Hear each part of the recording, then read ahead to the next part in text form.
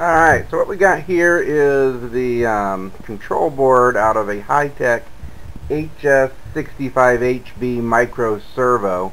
It's going to be the tilt servo for my new pan tilt camera mount for FPV flying. Standard servo only moves maybe 90 degrees, and to modify it to 180 is actually simple.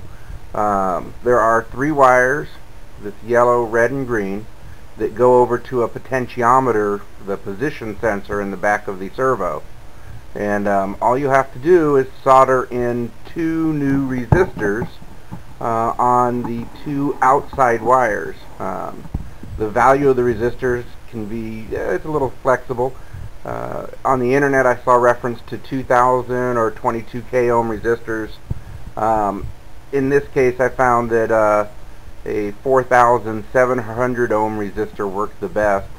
These are SMD components that I have, but regular standard resistors work just fine. They're just a little larger. So all I've done is I've soldered in these 2 new resistors, and on the red and the green wire, and that allows you to have more range, or use the entire range of the potentiometer. And before you ask, no, you can't go past 180 degrees based on how the position sensor potentiometer mechanics work out. To go more than 180, you have to either replace the potentiometer position sensor, or you would have to do another mod. So here we are with the servo, and I don't know if we can see up in there. You can see the 3 wires on the position sensor here in the back, and they come over to the board, and all I want to show you now is just the 180 degree motion, and from there all the way around to there.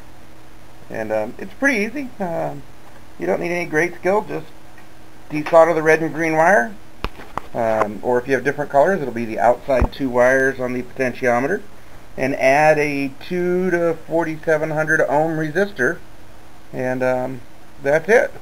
And next up will hopefully be a 360 degree or never-ending rotation mod, which we'll see how that works out. But I think that's it.